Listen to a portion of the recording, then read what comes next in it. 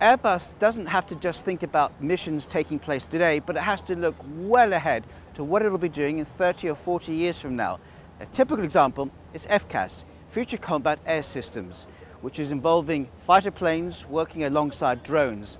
But the person in charge of this program is Bruno Fichefeux. Let's go talk to him about that. So this is actually a remote carrier. It's part of the Future Combat Air System, and it helps us to symbolize the fact that Future Combat Air System is not only a fighter. It's much more than that. It's a combination of different assets. You will have a newly to be developed fighter, which we will do together with Dassault. It will be supported by a whole fleet of remote carriers in all sizes. So here you have one example of it, which could be dropped by A400M. And if you join me, you could see it would drop from the A400M, then open its wings, and then perform a mission around the aircraft, supporting it in the most threat areas of future scenarios. This must be very complex because you have to look at something you'll be involved in 30 or 40 years from now. That's a big challenge actually, because today we are discussing with our customers what future threat scenarios will be. They give us some input, but it's based on what we know today.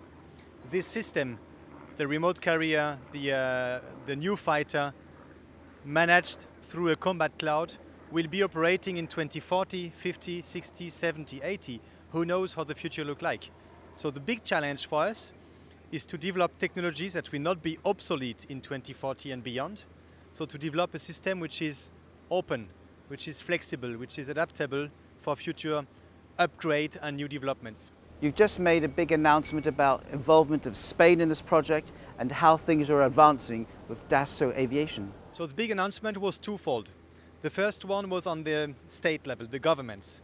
So it was a signature by the Ministers of Defense of France, Germany and Spain, signing a framework agreement engaging their country for a 10 years development of technologies and demonstrators in the program.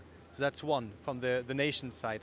The other one was the industry side, where both the CEOs of Airbus Defence and Space and Dassault signed an industrial agreement on how do we want to work for the demonstrator phase, which we hope will start already this year. Is this all about making sure that Europe has its own security system and is in charge of what they have actually in terms of air power? Yes, so all the program is about European sovereignty. It's about providing the European armed forces with a solution that they control and that keep them the capacity to maintain air superiority.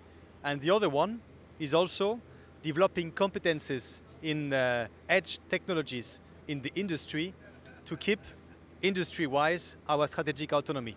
So it's twofold. Thanks, Bruno. Before you go, let's go. I have two messages for you. First, let's have a look on how FCAS will be with the future scenario. And I want to show you also which companies are involved in the program today. So as you see here, at the helm, you have Airbus and Dassault as prime companies. And we have involvement of German and French companies in the concept studies today with the German and French Air Force.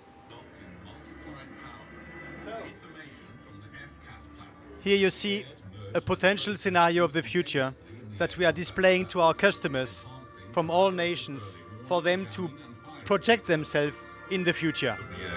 This is all about all the systems on FCAS being connected. It's all about connectivity indeed.